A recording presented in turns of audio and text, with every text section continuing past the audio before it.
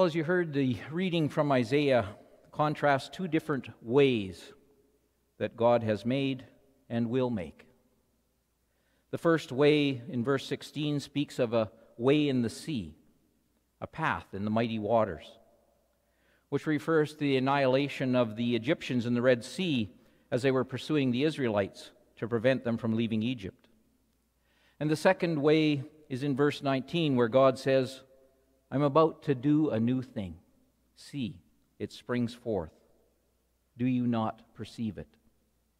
I will make a way in the wilderness and rivers in the desert. The first is a way of death and destruction.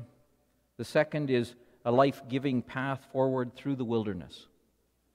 Water in the desert. Water which is essential for life. And it seems to me that this is often how we characterize or view God. The death-dealing avenger or the life-giving Savior. Is it any wonder then that we try to do the same thing with Jesus? Well, our theme for these contemporary services has been Freeing Jesus, based on Diana Butler Bass's book by the same name. And in it she writes, throughout the New Testament, Jesus invites people to follow him, to walk with him, to go on a journey. And there's nothing particularly new in this, as the Hebrew Scriptures are full of stories of wanderers, pilgrims, exiles, and immigrants. And of course, in the ancient world, teachers of all sorts, gurus, prophets, healers, mystics, gathered followers, those who embraced the Master's message and put it into everyday practice. However, in the Gospel of John, she writes, Jesus upped the theological ante. He not only taught a way of inviting the curious to follow him, but he said he was the way. I am the way and the truth and the life. And that's a beautiful verse, poetic and parabolic image of the way and the way, a beckoning for all who know Jesus to willingly embrace the journey. That is the path, the road of liberation. And it would be freeing but for the next sentence. No one comes to the Father except through me. Wait, what? The welcome's pulled back, boundaries are put up, and suddenly the picture shifts as the call to dance and sing and run through the fields fades into a rather grim image of judgment and exclusion. This is what is sometimes called, she says, a clobber verse. In some Christian circles, if you dare wonder aloud if Jews, Buddhists, or secular people will be in heaven, a concerned friend will pull out this verse, smashing his words into the conversation to shut you up as surely as if wielding a weapon. The emphasis is not on the first half of the verse, way, truth, and life, but the second half, where the weight falls on no one, and except through me. The way is not a way at all. Rather, it's a circumscribed sheep pen with fences of razor wire. There's one way in, and the other way out means hell. She continues, many Christians cling ferociously to the exclusionary interpretation of this verse. About a dozen years ago, she relates, I was leading a retreat based on the themes, way, truth, and life. I hoped to shake up attendees by taking the verse out of its typical frame of proof texting, Christian exclusion. Instead, she says, I wanted to explore spiritual practices, the way, authenticity and integrity, the truth, and abundance and joy, life. At the first session, she says, I had decided to offer a reflection on John 14, verse 6, inviting the attendees to open their spiritual imaginations to hear the words differently. I requested that the event organizer tell whoever was assigned to read that passage to stop after the word life, to allow the group's attention to rest solely on that first sentence of the verse. We sang and prayed, and then the reader rose and read, do not let your hearts be troubled. Believe in God. Believe also in me. Thomas said to him, Lord, we don't know where you're going. how can we know the way? Jesus said to him, I am the way, and the truth, and the life. Bass says, I stood up and approached the pulpit to preach, but the reader kept right on going. No one comes to the Father except through me. If you know me, you will know my Father also. From now on you do know him, and you have seen him. And the reader looked up from the text, says Bass, and glared at me, still standing, Bible open. Well, I said, trying to make a joke of it, I'd wanted the reading to end halfway through verse 6. I guess my message didn't get through. Still standing, the woman replied, oh no, that was the instruction. But I didn't want to do it. You have to have the second part. Jesus is the only way. That's the whole point. And she shut her Bible and pulled it close to her chest as if it were a shield, and she sat down, heaving a contemptuous sigh. During the retreat, Bass says, I went on to emphasize that way, truth, and life are relational words. All things that Jesus says he is. Way is not a technique or a map. Truth is not about philosophy or dogma.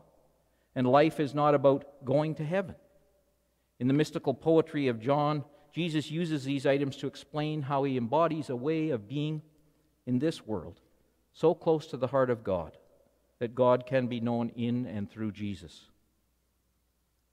Well, we're nearing the end of Lent, and the story from our gospel reading today of Mary's anointing of Jesus also reflects the conflict between two opposing views of who Jesus is to be.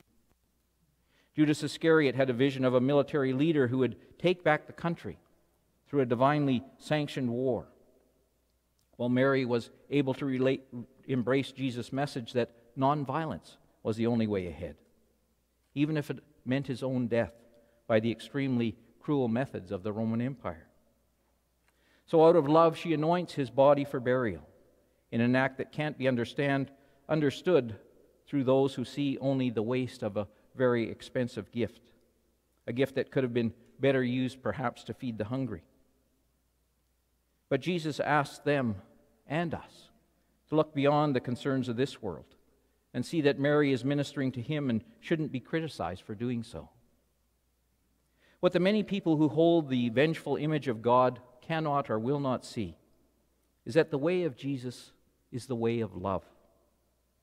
It's also like a labyrinth, and if you've ever walked one, you'll know it's a meandering but purposeful path from the edge to the center and back again. Jesus isn't a trans-Canada highway to glory. The Jesus way, just like life, is full of switchbacks and spirals and unexpected turns, mystery, paradox, unknowing, unsaying.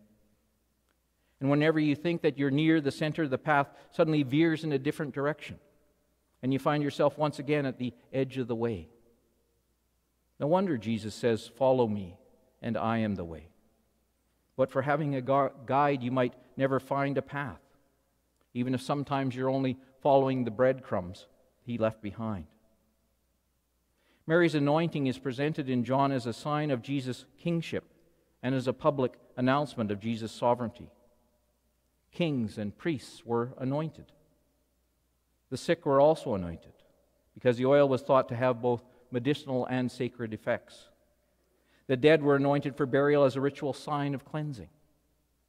These many moments of anointing with oil suggest that what Mary did could have many interpretations: royalty, ruler, healing, soothing, death, cleansing, preparation, honor, or love.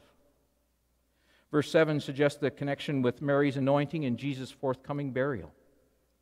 She's preparing Jesus' body for entombment, which will occur in a week's time. Jesus has spoken of his climactic hour throughout John's Gospel, and that hour is coming swiftly. And Mary's actions prepare us for that hour in which Jesus will be glorified by being lifted up on a cross. In his brutal dying will also at the same time be his grand exaltation. Mary's anointing anticipates the event in which Jesus will teach his disciples about the true nature of discipleship.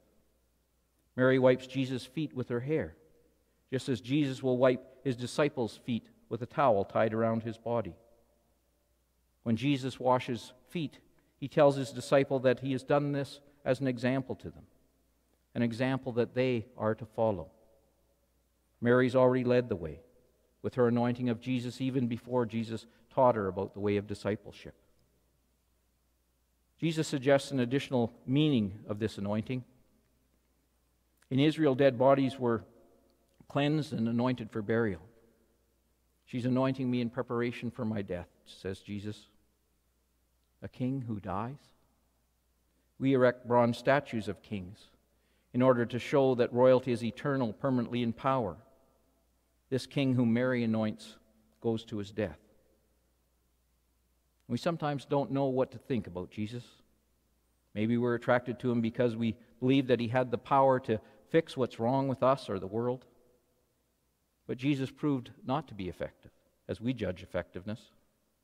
In his suffering, dying, and willingness to be betrayed, he just didn't match up to our expectations of how God ought to act, if God were truly the God we expected.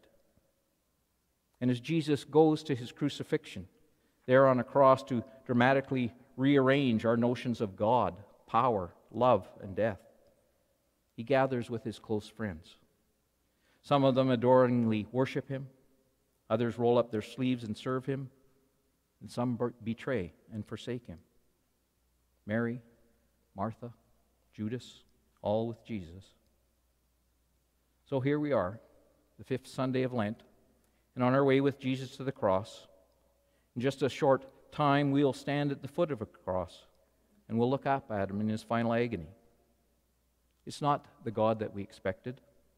It's not how we presumed that he would establish his reign.